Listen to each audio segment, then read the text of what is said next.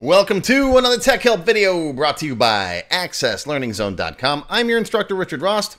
Today is part 2 of my video on rounding up to the next cent. The nearest cent, I guess you could call it. Rounding up to the nearest cent. Not down, up. In other words, we're always moving right on the timeline. On the number line. I keep saying timeline. Why do I keep saying timeline? Anyways, this is part 2. In part 1, I show you how to do it without any VBA, so that was the beginner part of it. Now I'm going to show you the developer part. We're going to make this function here called round-up-cents. So before we get started, if you've never done any VBA programming before and you want to learn how, go watch this video first. It's about 20 minutes long. It'll teach you everything you need to know to get started. And go watch this function where I teach you how to create your own custom functions in VBA. Okay, which is what we're going to do today. All right, here I am back in the same database I had last time. Here's the thing. Now, if you don't want to have to remember to put this calculation everywhere you want to use this, we can just make a function called round-up-cents. So I'm going to come down here to my global module. If you don't have a global module, just go to Create and then click on Module. All right, it'll create a blank one for you. Don't pick Class Module. That's something totally different. Pick Module. I already have one right here, and so I'm going to use this one. I'm going to put it right here. And I'm going to say public function round-up-cents C as a currency. What does that do? Well, public means everybody in the database can use it, as opposed to private, which means only other members of this module could call it. All right. It's a function, which means it's going to return a value, as opposed to a subroutine, which just does stuff and doesn't return a value. The name of it is round-up-cents. It takes in a value C as a currency, and it's going to return a currency. Okay? So we're going to break it down the same way that we broke it down in the query before, step by step. Okay? So we're going to say first, C equals C times 100. All right? Take the value, multiply it by 100. All right? C equals C times -1. We're going to multiply it by -1. C equals the int of C. Now we're going to round it down on the timeline. Round it down on the number line to the next integer to the left, which will make it bigger. Okay? C equals C times -1 again. Flip it. And then C equals C divided by 100 to get rid of that extra 100 that we put in there. Now we should be left with the final value. So now we'll say the name of the function, round-up-cents, equals C. And that's the value that will get returned. If you want to test it, you could test it right here using something called the immediate window. So go to View and then Immediate Window. That brings up this little pane down here. All right, watch this. Question mark, that means you're querying, round-up-cents, and then put a value in here. Let's go 1.011, like that, and then press enter, and it will run it through that and give you the return value. See? That's pretty cool, right? Let's try a different value. I'm going to just delete all this stuff here, right? 9.9999, like that, and then enter, and it's 10. See? So now we know that that function works. All right, when you're done with using this, you can close that. I use the immediate window every now and then. But now we have this function we can just call round-up-cents anywhere in our database. So save this, Control S, debug compile once in a while. All right, make sure that your code compiles. Let's create another new function, create query design, or another query, not function. Bring in that customer table again, customer ID, and we'll find credit limit, which we'll again call C. You don't have to.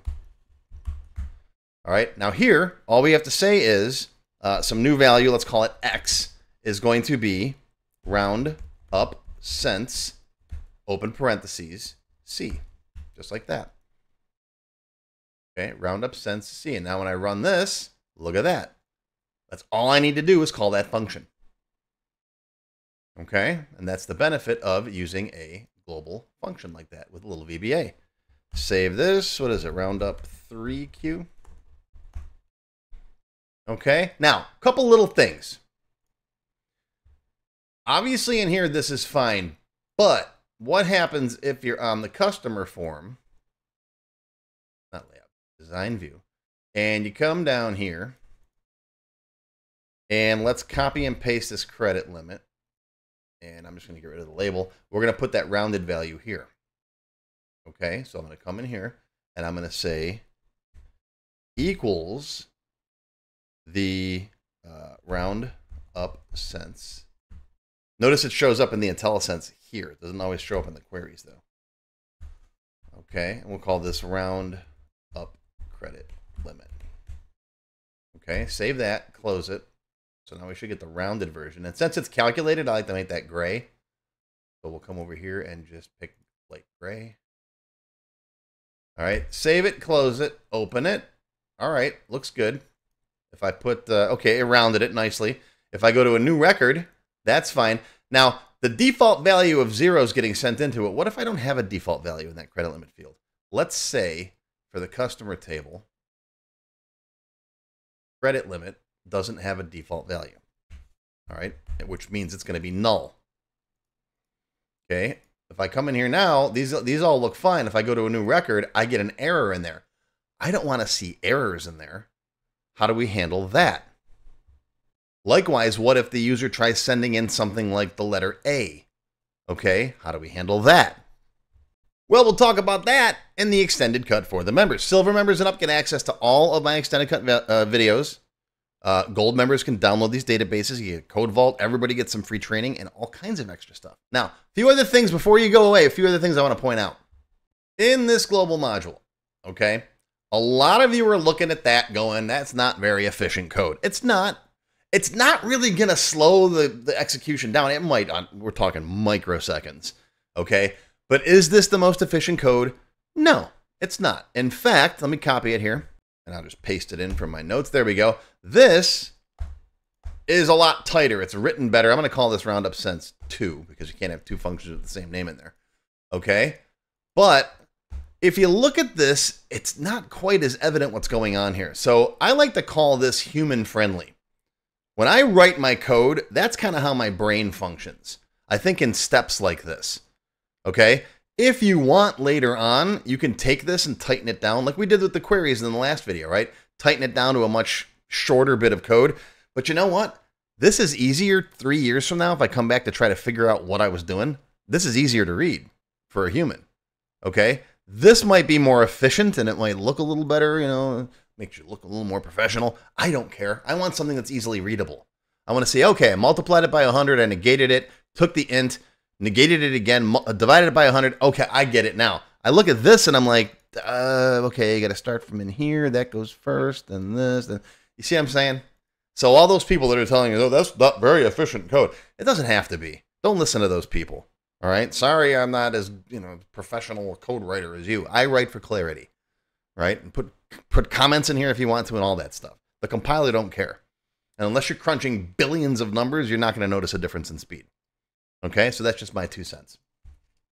I've got so much code that, 25-year-old Rick wrote 7 years ago now. And I come back and I look at it and I'm like, what was I thinking? Because I didn't used to write with a lot of comments and I used to try to make my code as tight and efficient as possible. No. Now I write for 60-year-old Rick to be able to read it later. Okay? And if you like these programming tips from me and you want to learn more, you want to benefit from my decades of experience building databases with Microsoft Access, I got tons of developer lessons available on my website. Come and check them out. Don't forget about the extended cut for the members, where I'll teach you how to deal with those null values. And if the user tries to send something into your function that's not a number. But aside from that, that is going to be your Tech Help video for today. Hope you enjoyed this little 2-part series, and I hope you learned something. Live long and prosper, my friends. I'll see you next time. A special thank you and shout out to our diamond sponsors. Juan Soto with Access Experts Software Solutions, manufacturing experts specializing in Access and SQL Server. Sammy Shama with Shama Consultancy, a certified Microsoft Access expert who offers personalized one-on-one tutoring. And Amanda Nicole Consulting, specializing in helping businesses move from complex Excel sheets to an Access database. You'll find links to the diamond sponsors in the description down below the video. If you enjoyed this video, please give me a thumbs up and post any comments you may have below. I do try to read and answer all of them as soon as I can. Make sure you subscribe to my channel, which is completely free. Click the bell icon and select all to receive notifications when new videos are posted. Want to learn more? Click the Show More link below the video to find additional resources and links. YouTube does a pretty good job of hiding it. It's right down there. See this part of the description here, right? The name, the video's up here. There's a little Show More down there, right down the bottom. It's kind of hard to find. But once you click on that, you'll see a list of other videos, additional information related to the current topic, free lessons, and lots more. And YouTube no longer sends out email notifications when new videos are posted like they used to do. But if you'd like to get an email every time I post a new video, click on the link to join my mailing list. And you can pick how frequently to get emails from me, either as they happen, daily, weekly, or monthly. Now, if you'd like to become a paid member of my channel and receive all kinds of awesome perks, click on the Join button. You'll see a list of all the different membership levels that are available, each with its own special perks, including my extended cut videos, access to my code vault, lots of VBA source code in there, template downloads, and lots more. I'll talk more about these perks at the end of the video. Even if you don't want to commit to becoming a paid member and you'd like to help support my work, please feel free to click on the tip jar link. Your patronage is greatly appreciated and will help keep these free videos coming. I got some puppies to feed. But don't worry, no matter what, these free tech help videos are going to keep coming. As long as you keep watching them, I'll keep making more, and they'll always be free. Now, if you really want to learn Access and you haven't tried my free Access Level 1 course, check it out now. It covers all the basics of Microsoft Access, including building forms, queries, reports, and more. It's over 4 hours long. You can find it on my website or on my YouTube channel. I'll put a link down below you can click on. And did I mention it's completely free? The whole thing, free, 4 hours. Go watch it.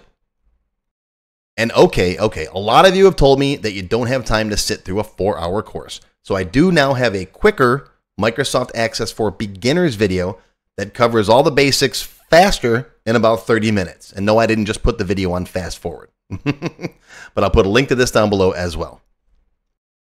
Now, if you like level 1, level 2 is just $1. That's it, $1. And that's another whole like 90-minute course. Level 2 is also free for paid members of any level, including supporters. So if you're a member, go watch level 2. It's free.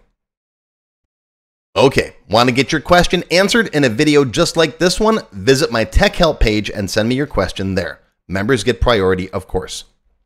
While I do try to read and respond to all of the comments posted below in the comments section, I only have time to go through them briefly a couple of times a month, and sometimes I get thousands of them. So send me your question here on the TechHelp page, and you'll have a better chance of getting it answered. And while you're on my website, be sure to stop by my Access forum. We've got lots of lively conversations about Microsoft Access and other topics. I have a fantastic group of moderators who help me answer questions. Shout out to Alex, Kevin, Scott, Adam, John, Dan, Juan, and everybody else who helps out on the site. I appreciate everything you do. I couldn't do it without you. Be sure to follow my blog, find me on Twitter, and of course on YouTube. Yeah, I'm on Facebook too, but I don't like Facebook. Don't get me started. Now, let's talk more about those member perks if you do decide to join as a paid member. There are different levels: Silver, Gold, Platinum, and Diamond. Silver members and up get access to all of my extended cut tech help videos, one free beginner class every month, and some other perks. Gold members get all the previous perks, plus access to download the sample databases that I build in my TechHelp videos, plus access to my code vault where I keep tons of different functions that I use, the code that I build in most of the videos. You'll also get higher priority if you do submit any TechHelp questions. Now, answers are never guaranteed, but you do go higher in the list for me to read them. And if I like your question, you got a good chance of it being answered. You'll also get one free expert level class each month after you've finished the beginner series. Platinum members get all the previous perks plus even higher priority for TechHelp questions. You get access to all of my full beginner level courses for every subject, And I cover lots of different subjects like Word, Excel, VBA, ASP, lots of different stuff, not just Access. These are the full-length courses found on my website. You get all the beginner ones. In addition, once you finish the expert classes, you get one free developer class per month. So lots of training. And finally, you can also become a Diamond sponsor. You'll have your name or your company name listed on a sponsors page that will be shown on each video as long as you're a sponsor. You'll get a shout out in the video and a link to your website or product in the text below the video and on my website. So that's it. Once again, my name is Richard Rost. Thank you for watching this video brought to you by AccessLearningZone.com. I hope you enjoyed. I hope you learned something today. Live long and prosper, my friends. I'll see you again soon.